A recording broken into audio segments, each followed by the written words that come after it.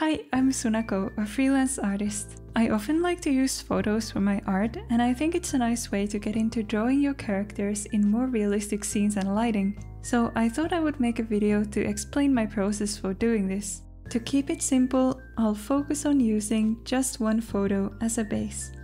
The first thing you need for this is the photo, or the idea for the photo. I recommend taking the photo yourself. It can be a good excuse for going out.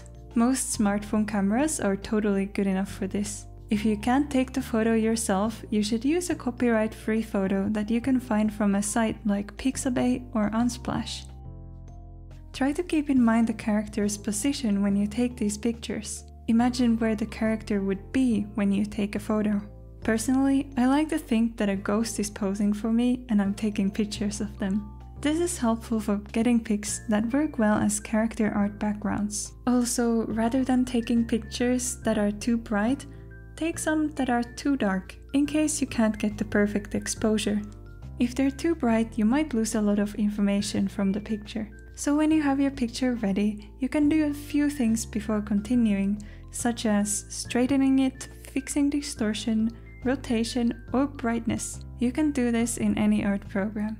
I would advise against doing any drastic color filters or adjustments yet, because I find it easier to paint my character with the same type of lighting if the picture is not heavily edited. You might also need to run the photo through some upscaling or downscaling if it's too different from your preferred canvas size. Generally, upscaling is not good to do, but if you have to, I personally don't mind doing it a little bit because I will paint over a lot of parts anyway. Next, I usually run the photo through a stylized filter, unless I'm planning to paint over all of it completely. For this purpose, Photoshop has quite a lot of filters, but for this artwork I used a free program called Photo Sketcher, which is also very good for this. It's quite slow to process, but it's got a lot of different filters and many adjustments for each of them. I ended up using the third one under the painting category, with some slight adjustments to the default settings. Now I let the speed paint of this artwork run while I explain the rest. So I made a new canvas in Clip Studio Paint in A3 paper 300 pixels per inch size, which is how I usually work because I want to be able to make prints of my art. In pixels, it's about 5000 wide and 3500 tall. You don't have to use such a large size if you don't want or need it. My photo that I took with my phone was a bit too small in size, so I had to upscale it a bit. When placing your character, don't just place it anywhere, but keep in mind the basic composition rules. Try to get the character's face in the spot where it would look the best to have a focal point.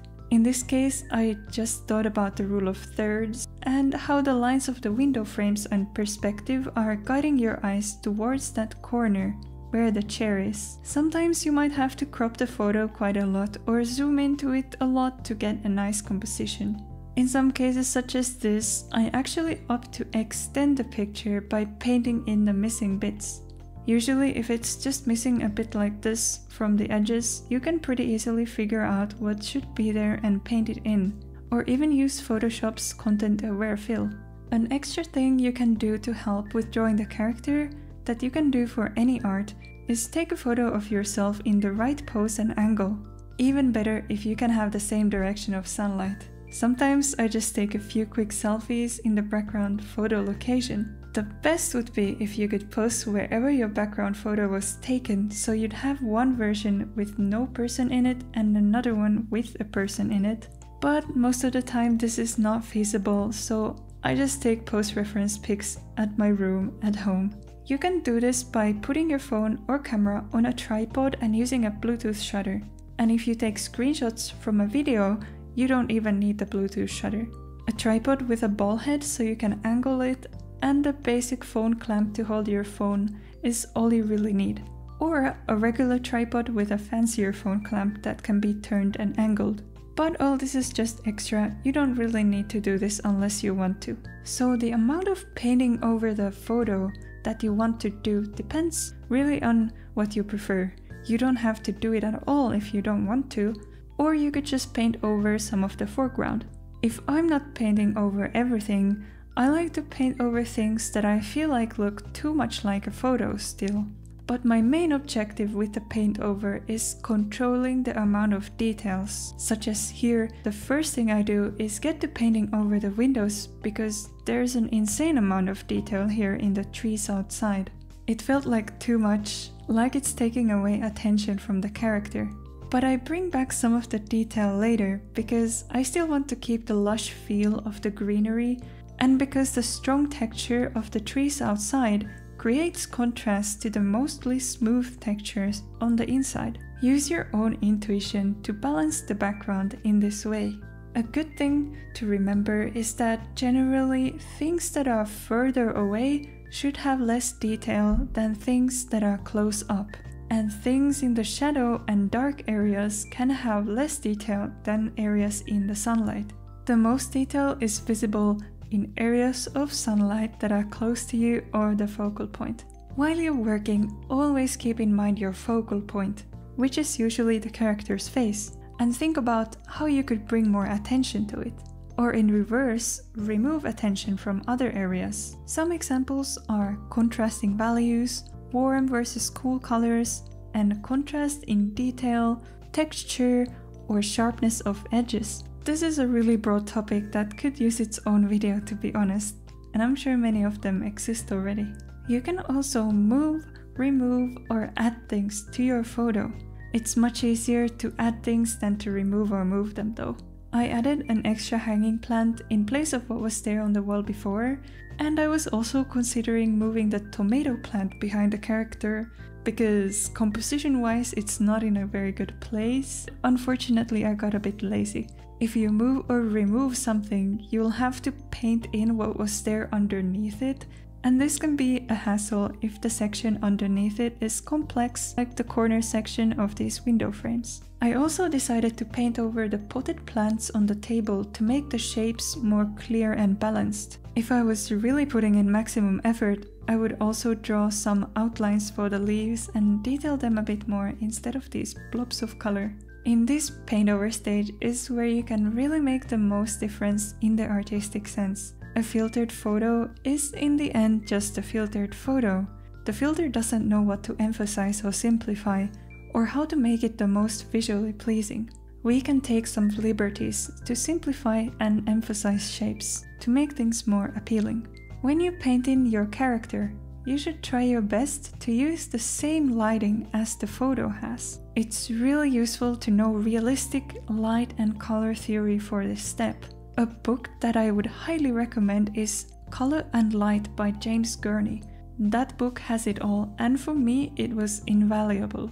The videos of Marco Bucci are also very good. If you understand the theory for each lighting scenario, you'll be able to know how to color your character well. In this photo, the afternoon sun, which is the main light, is coming into the room at an angle. The walls and roof of the room are creamy white and the floor is red. The sunlight bouncing around this room would then create a warm ambient light for this scene. And the sunlight is a warm type of light to begin with. The sky is also mostly clear, so I can add a dash of blue in the planes that face upwards, since she is sitting next to the window. Those upwards facing planes would have a direct line of sight to the sky when you think about it.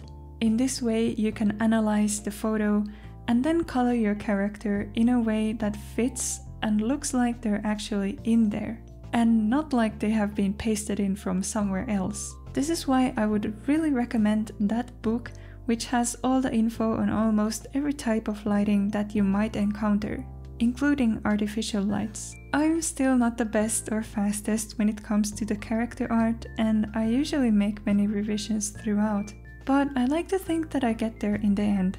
Honestly, my brain going on autopilot and having these preconceived notions of what anime art should look like are my worst stumbling blocks. Stick to the fundamental theory and you'll do good. And don't forget to zoom out and check the overall balance every now and then. Remember to add shadow and ambient occlusion under your character, and also keep in mind any structures that would obstruct the light that is hitting your character in the case of sunlight especially. Here I almost forgot about the window frame, as you might have noticed. So in this way, keep going until you're satisfied with the look and balance of your artwork. Towards the end, I add any effects, such as extra glow or extra light rays, blur, sharpening, additional contrast or lowering contrast, etc. You can do this in any program, but I prefer to go to Photoshop for my post-processing. This last step is very up to your personal preferences, and I can't really tell you how to do your post-processing exactly. And this is where I'd add any overall filters to the color as well. In this case, I didn't edit it that noticeably, but it did become a bit warmer and brighter. At an earlier point, I did also blur the outside of the windows just a little bit. And then we are done. I hope this video was helpful. Please leave a comment if you have any questions or feedback. If you'd like to support me on making more artwork and YouTube content, check out my Patreon. I upload speed paints and the files of almost all my drawings as I make them. Thank you very much for watching and have a great day.